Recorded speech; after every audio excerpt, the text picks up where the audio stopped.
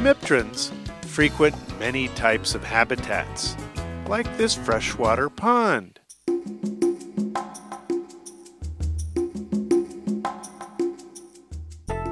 The water striders are familiar pond inhabitants, gracefully gliding across the water's surface. Though seemingly benign, water striders are voracious predators of the water world.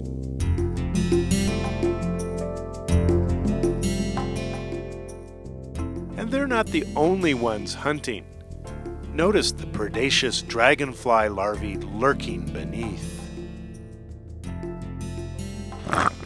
Water measures, or marsh treaders, are very thin bugs with long antennae and slender heads with bulging eyes.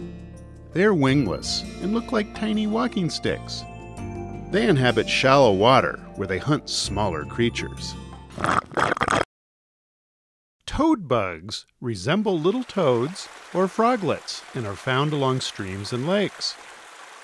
Their bulging eyes, warty body surface, and hopping habits make them hard to distinguish between the real toads. They seem to coexist happily, that is, while they're the same size.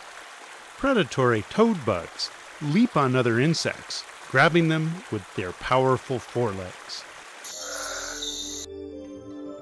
In the riffles of streams, a small water strider can be found cruising back and forth on the water surface in groups that can be quite numerous.